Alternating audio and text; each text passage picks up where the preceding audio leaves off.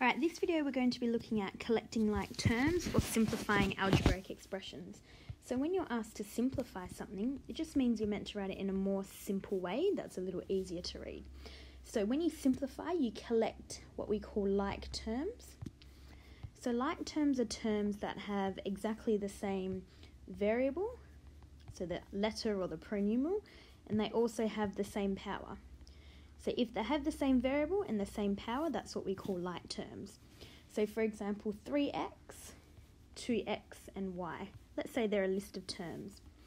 The ones that have the same variable are this one, and they also have the same power. The power that they both have is 1, so these two are what we call like terms. This one would be the odd one out. Let's look at another one. Let's say we've got negative 4a, a and 2b. Again, looking at the same variable and the same power, this has the same variable as this, so these two are like terms. So when you simplify something, for example, if I have x plus x, I can only put together terms that are like terms. So I know this and this are like terms, so I can just simply add them. So when I add them, I look at the coefficient, which is the number in front of the letter. So if there's nothing in front, there's always a 1. So 1 plus 1 gives me 2, and I keep the variable exactly the same, so it would be 2x. So my like terms end up having that exact term in the answer. For example, if I have 2x plus 4y plus 3x, I want to simplify that and make that more simple. So my like terms would be 2x and a positive 3x. So 2x plus 3x, I add my coefficients.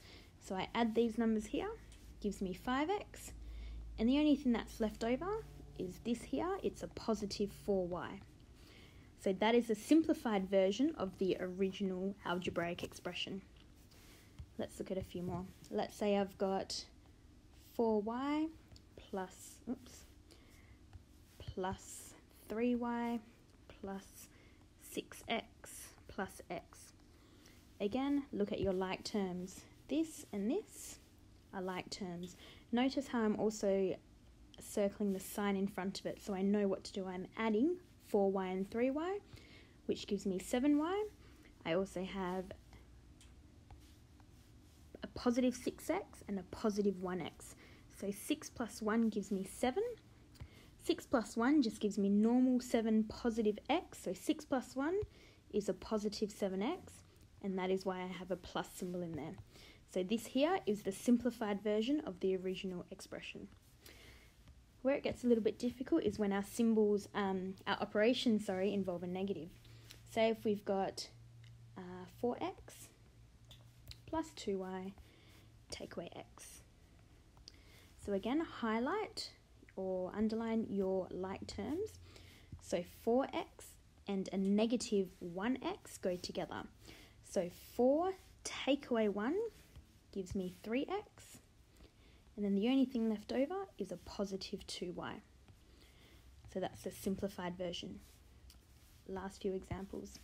Let's say I've got 4a plus 9y, take 3a, take 6y. I'm going to simplify that. So let's put my like terms together. 4a and a negative 3a. 4 take 3 just gives me 1a. Now 1a I can write, or I can just write a, it doesn't matter. And then the only thing I've got left, let's get a different colour, is 9y take 6y. 9 take 6 gives me a normal, 9 take 6 is just normal positive 3y. So that's my simplified version. Okay, last example. Say I've got 3x take away 7y, take away 9x, take away 6y. A little bit more difficult only because of the negatives, but that's fine. First thing, always underline or highlight your like terms. 3x take 9x. So 3 take 9 gives me negative 6x.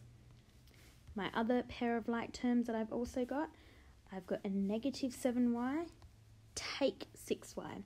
or negative 7y, subtract 6y. Negative 7 takes 6. I add the numbers, but I keep the sign.